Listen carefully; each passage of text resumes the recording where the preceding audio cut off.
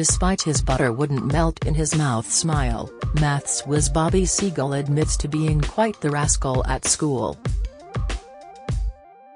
"I was the one being cheeky to my teachers if they made mistakes," grins the broadcaster. "Sometimes, to show off, I'd tell my teacher their question was incorrect and embarrass them for no reason." Having won a scholarship to Eton, he later captained Cambridge's Emmanuel College to the semi-finals of University Challenge before being defeated by his rival-turned-friend Derek Monkman, of whom more shortly. He has since become a familiar face on quiz shows and documentaries. No surprise then the precocious pupil was able to outwit his teachers.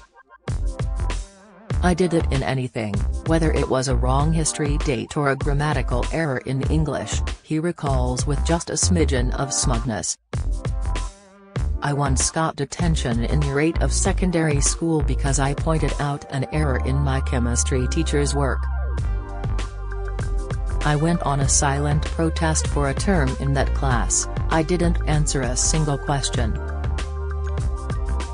Thankfully, that's all in the past and, despite in all likelihood a few miffed former educators, the maths genius has become one of the most likable faces on British TV as well as working as a part-time teacher. He is also on his best behavior for the new 3-part series of BBC Two's Pilgrimage, in which celebrities of all faiths pull on their walking boots and backpacks and head off in search of spiritual enlightenment. For the 5th season, celebs including singer Shane Lynch and actresses Sue Pollard and Rita Simons journeyed more than 200 miles along ancient pilgrimage route the Fatima Way in northern Portugal. Their destination was the city of Fatima and a sanctuary where, in 1917, 3 children said they witnessed apparitions of the Virgin Mary.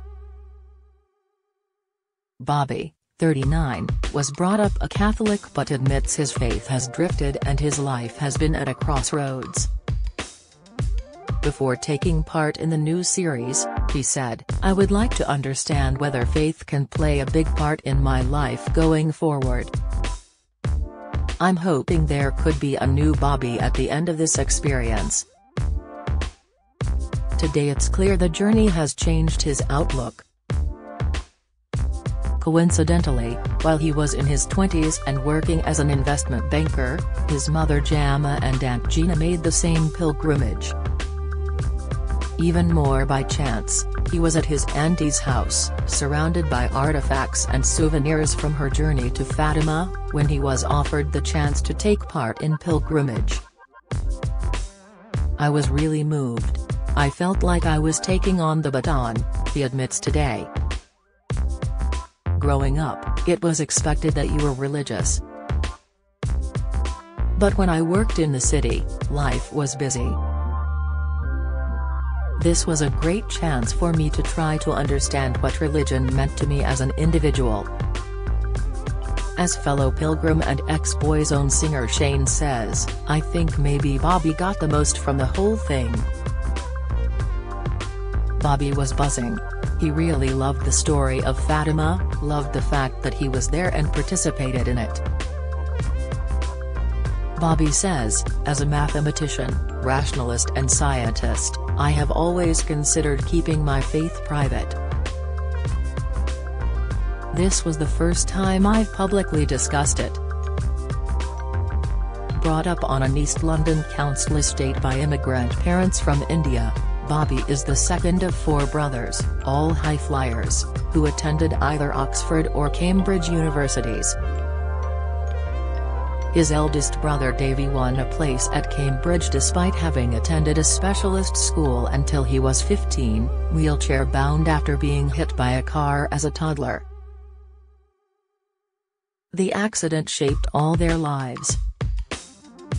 Indeed, when Bobby was 5, the family travelled to France to visit the shrine at Lourdes to say prayers for Davy.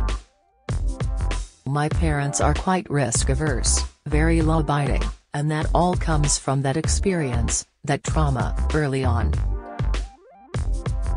Since finding fame, Bobby has taken on a doctorate at Cambridge University, written 2 books, regular newspaper columns and become a campaigner for better numeracy and educational equality in schools. He has also managed to remain a part-time maths teacher. But, he admits, it has made finding a partner difficult, so much so that, in the wake of filming Pilgrimage, he joined the Christian dating app Salt. "I would never have considered using it before," he says. "Great person first, faith second. And some of the people you meet on the Christian apps are very religious, like 100% certain, whereas I'm someone who is getting their faith back, so it can be a challenge." He adds, "The ones I like the best are the people who recognize me but who don't look me up properly because they want to get to know me. Some people say, oh, my mom or Nan's a big fan. And the funniest one ever is when they ask me for the number of my buddy Eric Monkman. That was terrible, it's happened to me 3 times so far. They'll say Bobby, are you still in touch with Eric? Yeah, I'll say. We speak every few months or so. Can you get me his number? I'm like, he's in Canada. Come on, you can't date him, you can date me in the UK." The pair met as rivals on the quiz show and have since co-hosted radio shows and documentaries, including Monkman and Seagull's Genius Guide to Britain, despite the Canadians' team from Wolfson College, Oxford, knocking out Bobby and his Cambridge colleagues. Today Bobby lives in Stratford, London, just down the road from East Ham where he grew up. He says his local library made a fundamental difference to his life. "Without it, I wouldn't be the person that I am today," he insists. "I am knowledgeable, you're probably going to win with me on your pub quiz team, but it's because every Saturday my dad took me and my brothers to the library to read all sorts of books about the Aztecs, Victorians, or Roald Dahl's books. Reading opened up my eyes." We are speaking shortly after it was revealed that some children's books have been targeted for censorship over fears young readers may stumble upon outdated words and phrases. Enid Blyton's books have been removed from view in some libraries and trigger warnings placed upon them, while Dahl's stories have been edited by their own publisher for fear of causing offense. Bobby, a bookworm who loves Dahl's Matilda, is concerned. "The best way to progress society is to confront our past, not to hide it away," he says. "I believe an original text should always be preserved with what the writer wrote at that time so society can understand what the thinking was. We need to take into consideration how society evolves and adapts, so there should be the original version, but also an edited one if people want it." Which version would he read? "I'd probably buy the original one, and, when I do have children, I'll read them both and then answer their questions about the changes and why they happened." He does worry about the surge in so-called toxic masculinity and the influence of controversial social media figures on impressionable young minds. Months before influencer Andrew Tate hit the headlines for his diatribes against women, Bobby saw firsthand the impact he had in his own school. He tells me about a group of his Year 11 students mimicking one of Tate's hand gestures. "I asked them, 'What are you doing?' he recalls. They replied, 'Sir, this is a power pose, it gives us energy.' After investigating further, he realized pupils risked misguided views.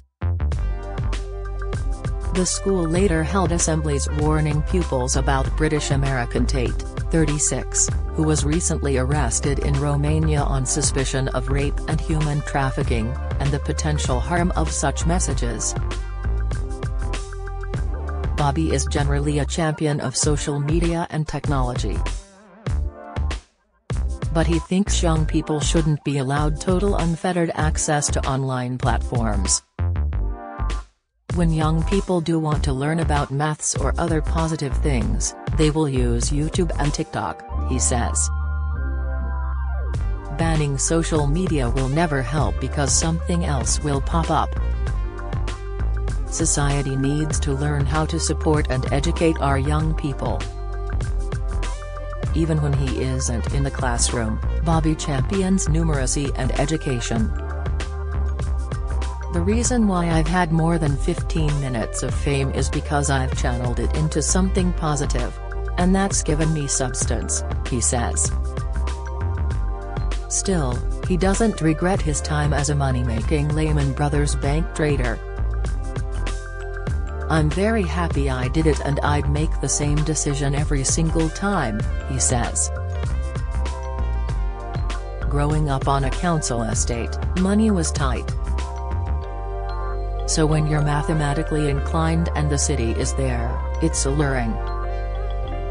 When Lehman Brothers collapsed in 2008, Bobby emptied the office vending machine of its chocolate and carried it home in his mum's shopping trolley. "I lost thousands of pounds in shares but I had £300 in chocolate," he laughs. He had been on a six-figure salary and lavished a large portion of it on restaurants, drinks and bling holidays. The thrill of spending £500 on a bottle of champagne soon wore off and he ultimately left banking when it didn't make me any happier. Today Bobby says he understands the importance of money, especially during the cost of living crisis. But he stresses once you've hit a certain level of earnings, it's time spent with friends and family that becomes most important. It's why he's just as at ease roughing it in hostels and lugging a backpack up hills as enjoying posh holidays. That said, he admits the 2-week pilgrimage took him out of his comfort zone. "I'm a creature of comforts and routine. This pilgrimage required flexibility in our daily schedules and eating habits," he smiles. In the culmination of the show, Bobby carried a statue of the Virgin Mary in a procession of tens of thousands of people. "My family have been to see this before and have many replicas," he says. "To think I had the opportunity to carry it for real is something I will never forget." There is no doubt that the experience increased his devotion to God.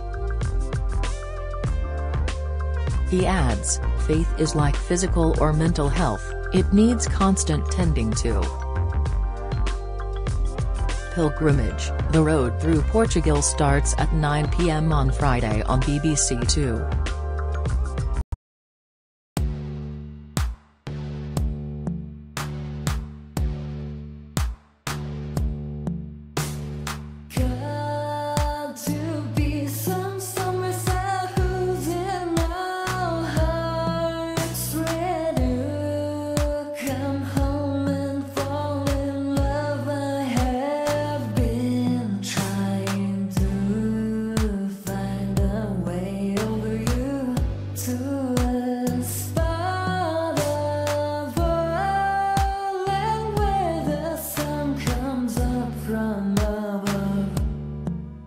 Now